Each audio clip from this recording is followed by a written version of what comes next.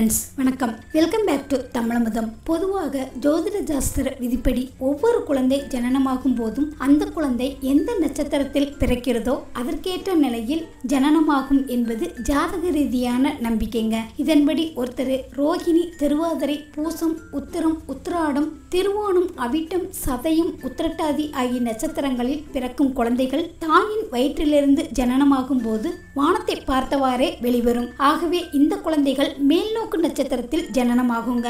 அந்த மாதிரி ஒருத்தர் பரணி, கிருத்திகை, ஆயில்யம், மகம், பூரம், விசாகம், மூலம், போராடம், பூரட்டாதி ஆகிய நட்சத்திரங்களில் பிறக்கும் குழந்தைகள் பூமியை நோக்கியவாறே வெளிவரும். ஆகவே இந்த குழந்தைகள் கீழ்நோக்கு நட்சத்திரத்தில் ஜனனமாகுங்க. மேலும் ஒருத்தர் அஸ்வினி, மிருகசீரிடம், புனர்பூசம், அஸ்தம், சித்திரை, சுவாதி, அனுஷம், கேட்டை, ரேவதி ஆகிய நட்சத்திரத்தில் பிறக்கும் குழந்தைகள் ஒரு கழித்த நிலையில், அதாவது மேலேயும் கீழேயும் பார்க்காமல் ஒரே பக்கமாக பிறக்கும். எனவே இந்த குழந்தைகள் சமநோக்கு நட்சத்திரத்தில் ஜனனமாகுங்க. பொதுவாக 27 நட்சத்திரங்களுமே தோஷமுள்ள நட்சத்திரங்கள் தாங்க. அஸ்வினி இந்த நட்சத்திரம் சூரியனோட சாபம் தோஷத்தை கொண்டதுங்க. அஸ்வினி முதல் பாகத்தில் பிறந்த குழந்தையின் தந்தைக்கு 3 மாதங்களுக்கு இன்னல்களும் பொருள் நஷ்டமும் உண்டாகுங்க. இதற்கு சொர்ணம் தானம் அளிக்கணுங்க. மற்ற 3 பாதங்களில் பிறந்தால் சிறிதளவு தோஷம் இருக்குங்க. இதற்கு வஸ்திர தானம் கொடுக்கலாங்க. இந்த நட்சத்திரத்தில் பிறந்தவங்க கூத்தனூரில் எழுந்தருளி இருக்கும் கலைவாணியை வழிபட்டு வந்தால் எல்லா சிறப்புகளையும் பெறலாங்க. பரணி இந்த நட்சத்திரம் சந்திரனோட சாபம் தோஷத்தை கொண்டதுங்க. பரணி முதல் பாகத்தில் பிறந்தால் தோஷம் கிடையாதுங்க. 2ஆம் பாதத்தில் பிறந்தால் தோஷம் இருக்குங்க. 3ஆம் பாதம் மிகுந்த துன்பத்தை கொடுக்குங்க. 4வது பாதம் முதல் 8 நாளிகைக்குள் பிறந்தால் தாயாரின் உடல்நிலை பாதிப்புக்குள்ளாகுங்க. இதற்கு பரிகாரமாக துர்க்கை அல்லது காளிக்கு அபிஷேக ஆராதனைகள் செய்யணுங்க. பொன் அல்லது எருமை தானமா கொடுக்கலாம். இந்த நட்சத்திரத்தில் பிறந்தவங்க பட்டீஸ்வரம் சென்று துர்க்கையை வழிபட்டீங்க அப்படின்னா வளம் பெருகுங்க. கிருத்திகை இந்த நட்சத்திரம் செவ்வாயோட சாபம் தோஷத்தை கொண்டதுங்க. கிருத்திகை நட்சத்திரம் 1, 2 பாதங்களில் பிறந்தால் தோஷம் கிடையாதுங்க. மற்ற 2 பாதங்களில் பிறந்தால் பெற்றோர்களுக்கு இன்னல்களும் இடையூறுகளும் உண்டாகுங்க. இதற்கு பரிகாரமா ஆடு தானம் கொடுக்கலாங்க. சூரிய ஆராதனையும் திருவண்ணாமலையில் உள்ள அக்னிலிங்க வழிபாடுகளும் மன அமைதியையும் பொருள் வளமையும் கொடுக்குங்க. ரோகிணி இந்த நட்சத்திரம் புதனோட சாபம் தோஷத்தை கொண்டதுங்க. ரோகிணி முதல் பாகத்துல குழந்தை பிறந்தது அப்படின்னு அந்த குழந்தைக்கும் அந்த குழந்தையோட தாய் மாமனுக்கும் தோஷங்க. 2ஆம் பாதத்தில் பிறந்த குழந்தைக்கு தந்தைக்கும், 3ஆம் பாதம் பிறந்த குழந்தைக்கு தாயாருக்கும் தோஷத்தை கொடுக்குங்க. 4ஆம் பாதம் சாதாரணமானது இருந்தாலும் 4 பாதங்களுக்குமே தோஷம் இருக்குங்க. அத்துடன் தாய் மாமனுக்கும் கண்டம் என ஜோதிட நூல்கள் சொல்லுதுங்க. எனவே உங்களோட சக்திக்கு ஏற்ப சாந்தி ஹோமங்கள் செய்வதுடன் வெள்ளிய தானம் கொடுக்கணுங்க. இந்த நட்சத்திரத்துல பிறந்தவங்க திருவானைக்கா கோவிலில் உள்ள பிரம்ம தீர்த்தம் எதிரில் உள்ள பிரம்மலிங்கத்தை வழிபட்டு வந்தாங்கன்னா திரண்ட செல்வமும் நிறைந்த ஞானமும் பெறலாங்க. மிருகசீரிடம் இந்த நட்சத்திரம் குருவோட சாபம் தோஷத்தை கொண்டதுங்க. இந்த நட்சத்திரத்தில் பிறந்தவர்களுக்கு 4 பாதங்களுமே தோஷம் கிடையாதுங்க. இருந்தாலும் இந்த நட்சத்திரத்துல பிறந்தவங்க பௌர்ணமி விரதம் இருந்து சந்திரனை வழிபட்டாங்கன்னா சகல ஐஸ்வர்யங்களையும் பெறலாங்க. மேலும் திங்களூர் சென்று வழிபட்டால் தீராத குறைகள் எல்லாம் தீருங்க. திருவாதிரை இந்த நட்சத்திரம் சுக்கிரனோட சாபம் தோஷத்தை கொண்டதுங்க. திருவாதிரை முதல் 3 பாதங்கள் தோஷமற்றதுங்க. 4வது பாதத்தில் முதல் 8 நாளிகை வரையில் தாயாருக்கு கண்டங்க. இதற்கு பசுனை தானம் கொடுக்கணுங்க. செவ்வாய் அல்லது வியாழக்கிழமைகளில் பிறந்த திருவாதிரை நட்சத்திரத்தை சார்ந்தவர்கள் விஷ்ணு சகஸ்வரநாமம், ருத்ர ஜபம் செய்து வந்தால் நீண்ட ஆயுள பெறலாங்க. புனர்பூசம் இந்த நட்சத்திரம் சனியோட சாபம் தோஷத்தை கொண்டதுங்க. இந்த நட்சத்திரத்துல 4 பாதங்களுமே தோஷமற்றதுங்க. இருந்தாலும் இந்த நட்சத்திரத்துல பிறந்தவங்க சூரிய ஆராதனை செய்வது ரொம்பவே நல்லதுங்க. திருவண்ணாமலையில் உள்ள சூரிய லிங்க ஆராதனை மிகவும் புகழையும் பொருளையும் வழங்குங்க. பூசம் இந்த நட்சத்திரம் ராகுவோட சாபம் தோஷத்தை கொண்டதுங்க. முதல் பாதத்தில் பிறந்தவர்களுக்கு தாய் மாமனுக்கும், 2ஆம் பாதம் 3ஆம் பாதத்தில் பிறந்தவர்களுக்கு பெற்றோர்களுக்கும் துன்பத்தை உண்டாக்குங்க. 4ஆம் பாதம் தோஷமற்றதுங்க. 2ஆம் பாதமும் கடக லக்கணமும் கூடிய ஆண் குழந்தை பிறந்தது அப்படின்னா தந்தைக்கு கண்டத்தை உண்டாக்குங்க. இரவு நேரங்களில் பிறந்த பெண் குழந்தையா இருந்தது அப்படின்னா தாயாருக்கு கெடுதிங்க. இதற்கு பரிகாரமா பசுவை தானம் கொடுக்கணுங்க. இந்த நட்சத்திரத்துல பிறந்தவங்க தட்சிணாமூர்த்தியவோ அல்லது ஹயக்கிரீவரையோ வழிபட்டு வருவது ரொம்பவே நல்லதுங்க. ஆயில்யம் இந்த நட்சத்திரம் சூரியனோட சாபம் தோஷத்தை கொண்டதுங்க. முதற் பாகம் சாதாரணமானதுங்க. இரண்டாவது பாதத்தில் குழந்தை பிறந்தது அப்படின்னா அந்த குழந்தைக்கும் அதனோட தந்தைக்கும் தோஷங்க. மூன்றாவது பாதத்துல பிறந்தது அப்படின்னா தாயாருக்கு கெடுதிங்க. நான்காம் பாதத்துல பிறந்தது அப்படின்னா அந்த குழந்தைக்கும் அதனோட தந்தைக்கும் துன்பத்தை கொடுக்குங்க. இதற்கு கிரக சாந்திகள், ஜபம், தானங்கள் அவசியம் செய்யணுங்க. நான்காம் பாதத்தில் பிறந்த குழந்தைகளுக்கு ஆயுஷ் ஹோமம் செய்வதும் ஏழை எளியவர்களுக்கு வஸ்திர தானம், அன்னதானம் செய்வது ரொம்பவே அவசியங்க.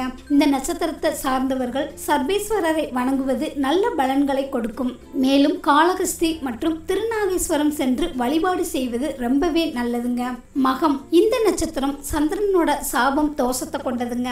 முதல் பாகத்தில் பிறந்த குழந்தைகளுக்கு தந்தைக்கு தன நஷ்டத்தை கொடுக்குங்க. அந்த குழந்தை பிறந்தது முதல் 5 மாதம் வரை இந்த நிலை நீடிக்குங்க. இதுக்கு ஈஸ்வரனுக்கு அபிஷேக ஆராதனைகள், கிரக சாந்திகள், தானங்கள் செய்யணுங்க. 2 மற்றும் 4வது பாதம் சிறிதளவு தோஷத்தை கொடுக்குங்க. 3வது பாதத்தில் பிறந்த குழந்தை ஆணானால் தந்தைக்கும், பெண் என்றால் தாயாருக்கும் தோஷத்தை உண்டாக்குங்க. இந்த நட்சத்திரத்தை சார்ந்தவர்கள் பித்திரு தேவதைகளை மறக்காம ஆராதனை செய்யணுங்க. திருக்கடையூர், ஸ்ரீவாஞ்சியம், திருமீச்சியூர் ஆகிய திருத்தல வழிபாடுகளும் பெரும் நன்மை அளிக்குங்க. பூரம் இந்த நட்சத்திரம் செவ்வாயின் சாபம் தோஷத்தை கொண்டதுங்க. 4 பாதங்களுமே சிறிதளவு தோஷம் இருக்குங்க. இதற்கு பரிகாரமா ருத்ர அபிஷேகம் செய்வது ரொம்பவே நல்லதுங்க. இந்த நட்சத்திரத்தை சார்ந்தவர்கள் ஆதித்ய கிருதயம் நாள்தோறும் படிக்கலாங்க. சூரியனை வழிபடுவது ரொம்பவே நல்லதுங்க. உத்திரம் இந்த நட்சத்திரம் புதனோட சாபம் தோஷத்தை கொண்டதுங்க. முதற் பாதத்தில் அதாவது முதல் 2 நாளிகைக்குள் பிறந்த குழந்தை ஆணாயின் தந்தைக்கும் பெண்ணாயின் தாயாருக்கும் தோஷத்தை உண்டாக்குங்க. இது 2 மாதத்திற்கு இருக்கும். 2 மற்றும் 3ஆம் பாதம் சாதாரணமானதுங்க. 4ஆம் பாதம் தந்தையின் சகோதரர்களுக்கு தோஷம் உண்டுங்க. இதற்கு பரிகாரமா எண்ணெய் தானம் செய்யணுங்க. அஸ்தம் இந்த நட்சத்திரம் குருவோட சாபம் தோஷத்தை கொண்டதுங்க. 1, 2 மற்றும் 4ஆம் பாதம் தோஷமற்றதுங்க.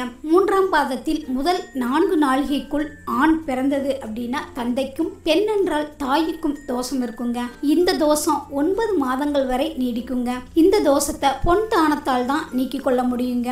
இவங்க ஆதித்ய ஹிருதயம் பாராயணம் செய்யலாம், சூரிய வழிபாடும் செய்யலாங்க. சித்திரை இந்த நட்சத்திரம் சுக்கிரனோட சாபம் தோஷத்தை கொண்டதுங்க. முதல் 3 பாதங்கள் தாயாருக்கும், தந்தைக்கும் மற்றும் சகோதரர்களுக்கும் தோஷத்தை உண்டாக்குங்க. 2வது பாதத்தில் முதல் 6 நாளிகைக்குள் பெண் குழந்தை பிறந்தது அப்படின்னா குழந்தையின் தாய்க்கு ரொம்பவே தோஷங்க. முதல் 2 பாதங்களுக்குரிய கன்னி ராசியில் பகலில் பிறக்கும் ஆண் குழந்தை தந்தைக்கும், பெண் குழந்தையானால் தாயாருக்கும் தோஷத்தை உண்டாக்கும். இது குழந்தை பிறந்த 6 மாத காலத்திற்கு இருக்குங்க.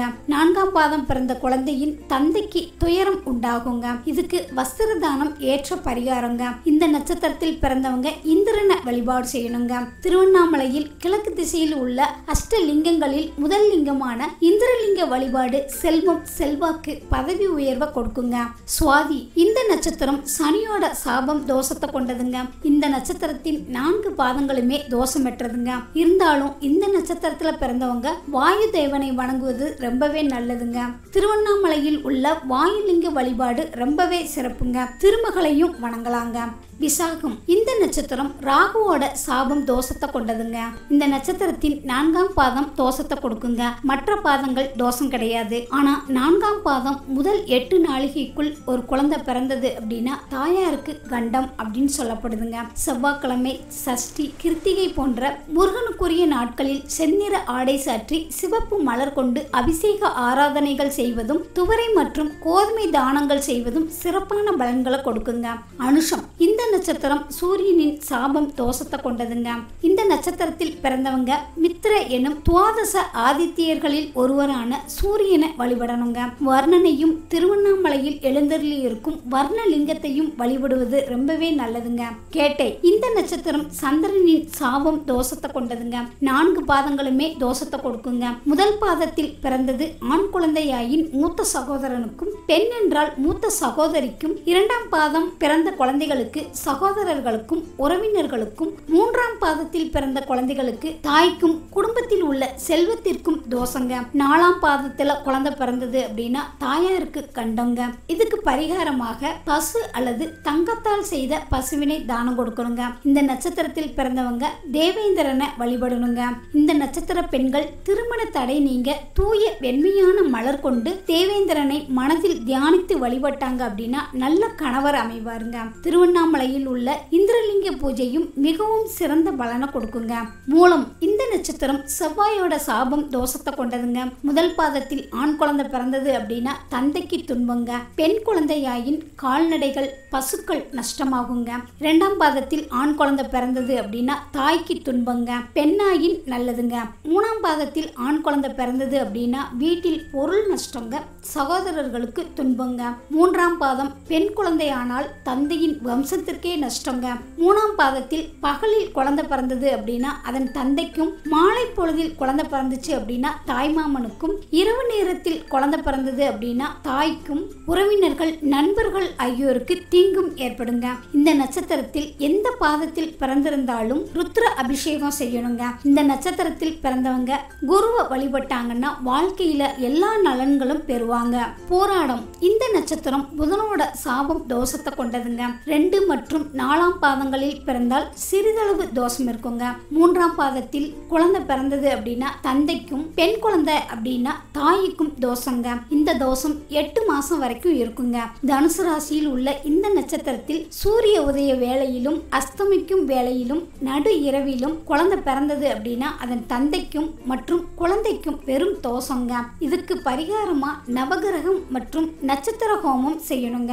புனித கங்கை நீரினால் சிவபெருமானுக்கு அபிஷேகம் செய்யணுங்க. இந்த நட்சத்திரத்துல பிறந்தவங்க திருவானைக்காவல் இறைவனையும் திருவண்ணாமலையில் உள்ள வர்ணலிங்கத்தையும் வழிபட்டாங்கன்னா நல்ல செல்வமும் செல்வாக்கும் பெறலாங்க. முக்கியமா இவங்களுக்கு பௌர்ணமி விரதம் ஏற்றதுங்க. தேங்காய் நெய் தீப வழிபாடு ரொம்பவே சிறப்புங்க. உத்திராடம் இந்த நட்சத்திரம் குருவோட சாபம் தோஷத்தை கொண்டதுங்க. 4 பாதங்களுமே தோஷமில்லை என்றாலும் செவ்வாய்க்கிழமை உத்திராடம் நட்சத்திரத்தில் பெண் குழந்தை பிறந்தது அப்படின்னா விஷ கன்னிகா யோகம் ஏற்படுங்க. அந்த பெண் திருமணமாகி கணவன் வீடு செல்லும் வரையில் பிறந்த வீட்டில் இன்னல்கள் இடையூறுகள் உண்டாகும். இந்த நட்சத்திரத்துல பிறந்தவங்க விஸ்வ தேவதைகளையும் விநாயகரையும் வழிபட்டாங்க அப்படின்னா வாழ்க்கையில பலம் சேருங்க. பாண்டிச்சேரியில் உள்ள மணக்குள விநாயகர், திருப்பாதிரி பொலியூர் பாதிரி விநாயகர், திருவண்ணாமலை ஆனிரை கணபதி ஆகியோரை வழிபடணுங்க. திருவோணம் இந்த நட்சத்திரம் சுக்கிரனின் சாபம் தோஷத்தை கொண்டதுங்க. இந்த நட்சத்திரத்துல பிறந்த குழந்தைகளுக்கு தோஷம் இல்லை என்றாலும் இந்த நட்சத்திரத்துல பிறந்தவங்க ஏகாதசி விரதம் இருந்து திருமாலை வழிபடணுங்க. சிறுவன விரதம் மேற்கொண்டு திருவேங்கடனை ஆராதித்தாலும், லட்சுமி குபேர திருவுருவ படத்தை குபேர எந்திரம் மந்திரம் கொண்டு பூஜித்தாலும் நன்மை கிடைக்குங்க. திருவண்ணாமலையில் எழுந்தருளியுள்ள குபேரலிங்கத்திற்கு அபிஷேக ஆராதனைகள் செய்தாலும் பெரும் பொருளும் புகழும் பெறுவார்கள். வாகன பிராப்தி உண்டாகுங்க. அவிட்டம் இந்த நட்சத்திரம் சனியின் சாபம் தோஷத்தை கொண்டதுங்க. இந்த நட்சத்திரத்தில் பிறந்த குழந்தைகளுக்கு தோஷமற்றது என்று சொன்னாலும் இந்த நட்சத்திரத்தில் பிறந்தவங்க அஷ்ட வசுக்களை வணங்கணுங்க. பித்ரு முக்தி ஸ்தலங்களான ராமேஸ்வரம், காசி, கயா, லால்குடி அருகில் உள்ள பூவலூர் ஆகிய ஊர்களில் உள்ள இறை மூர்த்திகளை ஆராதனை செய்வதும் மிகுந்த நன்மையை கொடுக்குங்க. சதயம் இந்த நட்சத்திரம் ராகுவின் சாபம் தோஷத்தை கொண்டதுங்க. இந்த நட்சத்திரத்துல பிறந்த குழந்தைகளுக்கு தோஷம் இல்லை என்றாலும் இந்த நட்சத்திரத்துல பிறந்தவங்க திருவானைக்கால் இறைவனையோ, திருமீச்சியூரில் எழுந்தருளியுள்ள ஸ்ரீமேகநாதரையோ, திருவர்ணையில் உள்ள வர்ணலிங்கத்தையோ வழிபட்டாங்கன்னா இன்னல்கள் எல்லாம் நீங்கி இன்பம் கிடைக்குங்க. பூரட்டாதி இந்த நட்சத்திரம் சூரியனோட சாபம் தோஷத்தை கொண்டதுங்க. இந்த நட்சத்திரத்தின் முதல் 3 பாதங்கள் சிறிதளவே தோஷம் இருக்குங்க. 4வது பாதத்தில் முதல் 8 நாளிகைக்குள் குழந்தை பிறந்தது அப்படின்னா குழந்தையின் தாய்க்கு கண்டங்க. அதுவும் முதல் குழந்தை எனின் தோஷம் அதிகங்க. இதுக்கு பொன் தானம் கொடுக்கணுங்க. இந்த நட்சத்திரத்துல பிறந்தவங்க செல்வத்தில் சிறந்தவங்க லட்சுமி குபேர பூஜை செய்யணுங்க. திருவண்ணாமலை கிரிவல பாதையில் உள்ள குபேரலிங்கத்தையும், சீர்காழி அருகில் உள்ள ஸ்ரீ லட்சுமி லட்சுமிபுரீஸ்வரரையும் வழிபடுவது ரொம்பவே நல்லதுங்க. உத்திரட்டாதி இந்த நட்சத்திரம் சந்திரனோட சாபம் தோஷத்தை கொண்டதுங்க. இந்த நட்சத்திரத்தில் பிறந்த குழந்தைகளுக்கு தோஷமற்றது என்றாலும் இந்த நட்சத்திரத்துல பிறந்தவங்க காமதேனுவை பூஜித்தாலும் பட்டீஸ்வரத்தில் உள்ள தேனுபுரீஸ்வரரை வழிபட்டாலும் நல்லது எல்லாமே இடையூறின்றி வெற்றியோட நடைபெறுங்க. ரேவதி இந்த நட்சத்திரம் செவ்வாயின் சாபம் தோஷத்தை கொண்டதுங்க. முதல் 3 பாதத்தில் பிறந்தால் சிறிதளவு தோஷங்க. 4ஆம் பாதத்தில் பிறந்தால் குழந்தையின் தந்தைக்கும் சகோதரர்களுக்கும் தோஷம் இருக்குங்க. இந்த தோஷங்கள் 3 மாதம் வரை இருக்குங்க. இந்த தோஷம் விலக பொன்னாலான பசு உருவம் மற்றும் பசும் நெய் தானம் கொடுக்கணுங்க. சூரியனார் கோவிலில் எழுந்தருளியுள்ள சூரிய நாராயண மூர்த்தியையோ அல்லது திருவண்ணாமலை கிரிவல பாதையில் உள்ள சூரிய லிங்கத்தையோ வழிபட்டாலும் நல்ல உடல் ஆரோக்கியம் பெற்று சிறந்த முறையில் புகழுடன் வாழலாங்க. இந்த வீடியோவை பற்றிய உங்களோட கருத்துக்களை மறக்காம கமெண்ட் பாக்ஸ்ல கமெண்ட் பண்ணுங்க.